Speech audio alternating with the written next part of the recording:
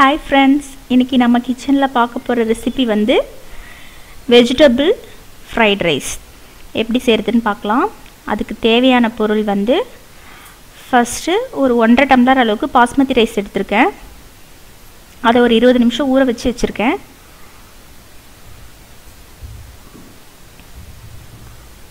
ஒரு பெரிய வெங்காயம் வந்து பொடியாக கட் பண்ணி வச்சுருக்கேன்.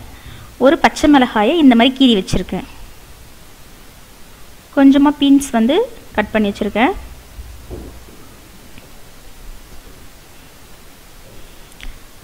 ஒரு 2 கேரட்டை வந்து இந்த மாதிரி பொடியாக கட் பண்ணி வச்சுருக்கேன். கொடமிளகாய், பெருசாக ஒரு கொடமிளகாயை வந்து உங்கள் விருப்பத்துக்கு ஏற்ற மாதிரி நீங்கள் கட் பண்ணி வச்சுக்கோங்க. ஒரு பெரிய கப்பு ஃபுல்லாக முட்டைக்கோஸ் வந்து கட் பண்ணி வச்சுக்கோங்க. கண்டிப்பாக இப்போ நான் சொன்ன 4 வெஜிடபிள்ஸும் இருக்கணும், அப்போ தான் இது டேஸ்ட்டாக இருக்கும்.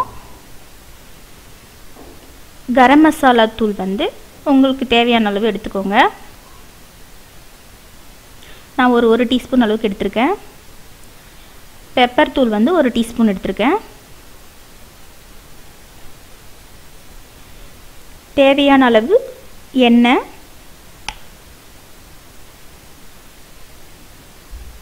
தேவையான அளவு உப்பு. இப்போ எப்படி செய்கிறதுன்னு பார்க்கலாம். நீங்கள் வந்து எவ்வளோ அரிசி எடுத்துருக்கீங்களோ அந்த அரிசியோட குவான்டிட்டிக்கு ஏற்ற மாதிரி ஒரு பாத்திரத்தில் தண்ணியை விட்டு நல்லா இந்த மாதிரி ஹீட் பண்ணுங்கள். தண்ணி நல்லா சூடாகணும். தண்ணி நல்லா சூடாகிட்டு இருக்கும்போது அதில் வந்து ஒரு 1 டீஸ்பூன் அளவுக்கு கல்லுப்பு போட்டிருக்கேன். உங்களுக்கு கல்லுப்பு வேணானிங்கன்னா நீங்கள் சால்ட்டு கூட யூஸ் பண்ணிக்கலாம். அது போட்டதுக்கப்புறம் இந்த மாதிரி நல்லா தண்ணி கொதிக்கும். தண்ணி கொதிக்கும் போது அந்த உப்பு நல்லா அதில் மிக்ஸ் ஆகிடும். அதுக்கப்புறமா நீங்கள் ஊற வச்சு வச்சுருக்கீங்க இல்லைங்களா பாஸ்மதி ரைஸ், அதை வந்து அதில் போடுங்க. தண்ணியிலே வந்து ஏன் வந்து நம்ம உப்பு போடுறோம் அப்படின்னா, கடைசியாக வந்து நம்ம வானலில் வெஜிடபிள்ஸ் அந்த ரைஸ் எல்லாம் வதக்கும் போது போட்டிங்கன்னா அந்தளவுக்கு உப்பு சேராது.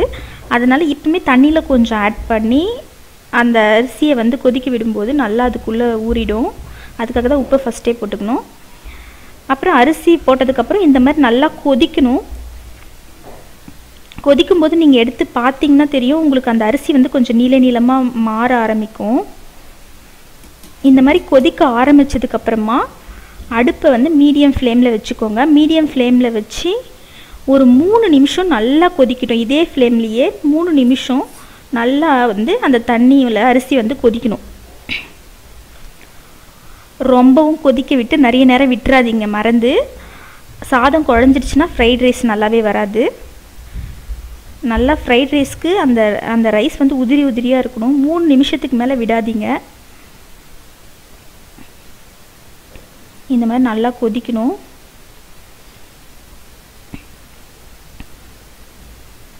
கொதிக்கும்போது அப்பப்போ நீங்கள் எடுத்து பார்த்தீங்கனாலே தெரியும், அந்த ரைஸ் வந்து நீளமாக மாறும். நம்ம கடைங்களெல்லாம் வந்து ஃப்ரைட் ரைஸ் வந்து நிறைய வந்து பவுடர்ஸ் மிக்ஸ் பண்ணுவாங்க. வீட்லேயும் நிறைய பேர் வந்து அந்த மிக்ஸ்டு பவுடர் வந்து ரெடிமேட் பவுடரை வாங்கி ஃப்ரைட் ரைஸ் செய்கிறாங்க. அது அந்த அளவுக்கு குழந்தைங்களுக்கு கொடுத்தா ஹெல்த்தியாக இருக்காது. இந்த மாதிரி வீட்டில் இருக்க இன்க்ரீடியன்ட்ஸை வச்சு நம்ம வந்து அதே டேஸ்ட்டும் ஃப்ளேவரும் கிடைக்கிற மாதிரி இந்த ஃப்ரைட் ரைஸை செய்ய முடியும். நீங்கள் இந்த மெத்தடில் ட்ரை பண்ணி பாருங்கள், உங்களுக்கே அது புரியும். இப்போ அரிசி வந்து வெந்து வருது. 3 நிமிஷம் கொதிச்சதுக்கப்புறமா நீங்கள் பார்த்தீங்கன்னா அரிசி மாதிரி இருக்க மாதிரி சரியாக வேகாத மாதிரி தான் உங்களுக்கு தெரியும். ஆனால் நீங்கள் அதை வடித்து விட்டதுக்கப்புறமா அந்த ஹீட்லேயே அது நல்லா வெந்துக்கும்.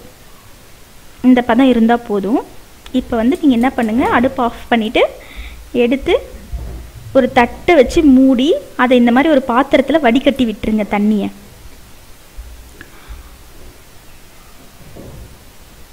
இந்த மாதிரி வடிகட்டி விட்டுட்டு ஒரு 5 நிமிஷம் டிஸ்டர்ப் பண்ணாமல் விட்டுட்டிங்கன்னா தண்ணி நல்லா சொட்டிடும். அதுக்கப்புறமா அதை வந்து எடுத்து ஓப்பன் பண்ணி ஒரு அகலமான பாத்திரத்தில் இந்த மாதிரி நல்லா ஆற விட்டுருங்க. நல்லா ஆறட்டும். இந்த மாதிரி அரிசி தனித்தனியாக இருக்கணும். இந்த பதத்துக்கு தான் நீங்கள் வடித்து விடணும். அதுக்கப்புறமா இது ஆற விட்டதுக்கப்புறம் ஒரு பாத்திரத்தை அடுப்பில் வச்சுக்கோங்க.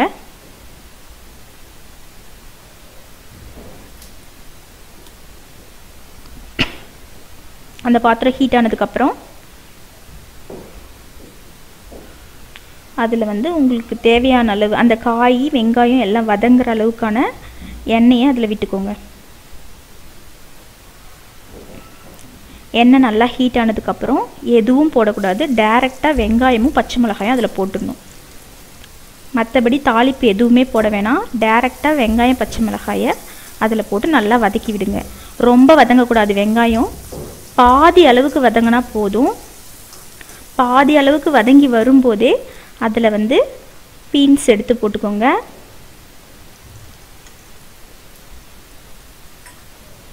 கேரட்,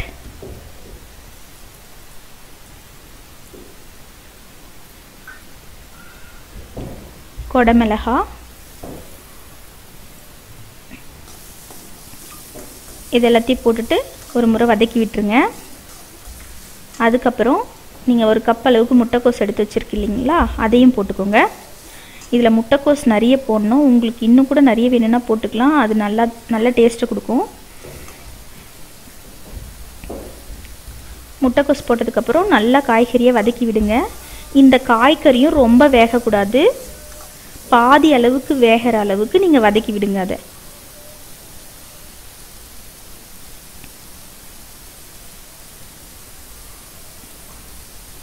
இப்போ இந்த காய்கறிக்கு தேவையான அளவு மட்டும் உப்பு போட்டுக்கோங்க. ஏற்கனவே நம்ம ரைஸில் சேர்த்துருக்கோம்.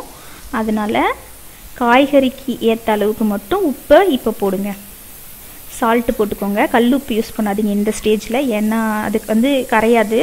அதனால் இந்த ஸ்டேஜில் வெஜிடபிள்ஸ்க்கு வந்து நம்ம வந்து சால்ட் உப்பு போட்டுக்கலாம். போட்டு காய்களை நல்லா வதக்கி விடுங்க.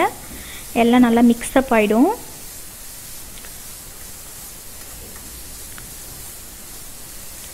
ஃப்ளேவருக்காக ஒரே ஒரு பச்சை மிளகாய் சேர்த்துருக்கேன்.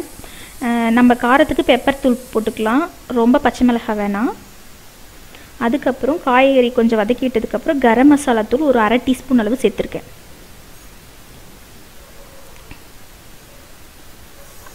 அதை சேர்த்து திரும்பி நல்லா வதக்கி விடுங்க. இப்போ காய்கறிலாம் ஒரு 1/2 வேக்காடு தான் வெந்திருக்கு. அதுக்கு மேலே வேகக்கூடாது. இந்த ஸ்டேஜில் நீங்கள் ஆற விட்டுருக்கீங்க இல்லைங்களா பாஸ்மதி ரைஸ், அதையும் எடுத்து இந்த வெஜிடபிள்ஸில் போட்டு மிக்ஸ் பண்ணணும்.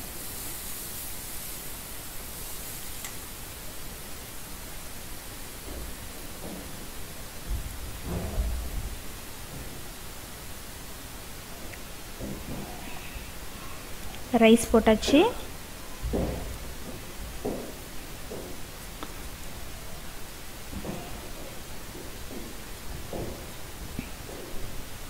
ரைஸை போட்டதுக்கப்புறம் சிம்மில் வச்சுக்கோங்க. அடுப்பை சிம்மில் வச்சுட்டு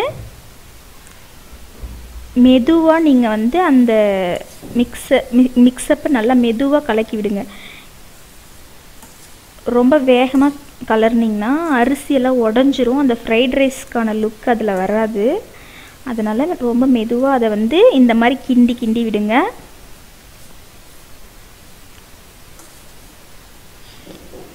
இப்போ பார்க்கும்போதே உங்களுக்கு தெரியும், நல்லா கலர்ஃபுல்லாக வரும். இந்த மாதிரி மெதுவாக கிண்டி விடுங்க. இப்போ எல்லா வெஜிடபிள்ஸும் அந்த ரைஸ் கூட மிக்ஸ் ஆகிடுச்சு. நல்லா உப்பு காரம் அந்த ஃப்ளேவர் எல்லாம் நல்லா அதில் ஊறி இருக்கும். இந்த மாதிரி மிக்ஸ் பண்ணதுக்கு அப்புறமா அதில் வந்து உங்களுக்கு தேவையான அளவுக்கு பெப்பர் தூள் அதை ஆட் பண்ணிக்கணும்.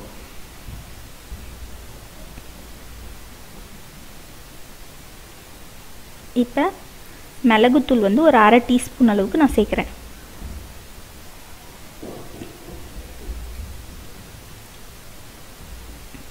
ஃபஸ்ட்டு அந்த வெஜிடபிள்ஸ்லாம் மிக்ஸ் பண்ணிவிட்டு சிம்மில் வச்சு ஒரு 2 நிமிஷம் 3 நிமிஷம் விட்டுருங்க. அந்த ரைஸ் நல்லா சூடாகட்டும். ஹீட் ஆனதுக்கு அப்புறமா இறக்கும்போது தான் இந்த பெப்பரை போடணும். பெப்பர் தூளை நம்ம வந்து போட்டு கலரி விடணும். ரொம்ப நேரம் பெப்பர் தூள் போட்டுட்டு கலரி விடக்கூடாது. அதனால் இறக்கும்போது அந்த பெப்பர் தூள் போட்டு மிக்ஸ் பண்ணிவிட்டு அதுக்கப்புறம் கொத்தமல்லியை அது மேலே தூவி விட்டுக்கோங்க. இந்த ஸ்டேஜில் உங்கள்கிட்ட வந்து வெங்காயத்தாள் வச்சுருந்தீங்க அப்படின்னா, ஸ்ப்ரிங் ஆனியன் வச்சுருந்தா நீங்கள் அப்போ இந்த ஸ்டேஜில் தூவிக்கலாம். அதுவும் நல்ல ஃப்ளேவர் கொடுக்கும். இல்லைனா வெறும் கொத்தமல்லி மட்டும் போதும். போட்டுட்டு இந்த மாதிரி கலரி விட்டுட்டு